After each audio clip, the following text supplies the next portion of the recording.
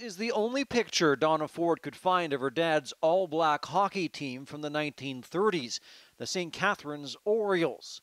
Growing up, she didn't even know he played. He didn't mention it too much.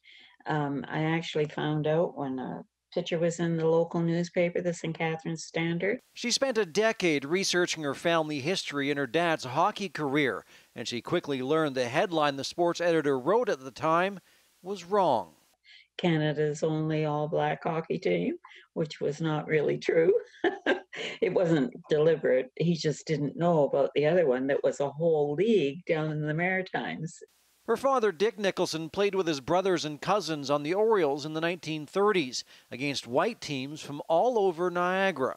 For a long time, they didn't have their own ice to practice on, and when they first started out, they weren't as good. Her dad didn't save his jerseys or memorabilia, and what happened to the team is unknown. While researching her family, she discovered her great-grandfather Adam Nicholson came to Niagara through the Underground Railroad in 1854. I learned that his family was born in Virginia. They were enslaved people, and then they became freedom seekers because they weren't going to stand for that anymore. He eventually married and bought 2 acres of land outside of St. Catharines.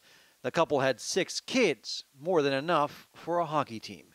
Adam Atkinson, CHCH News, Niagara.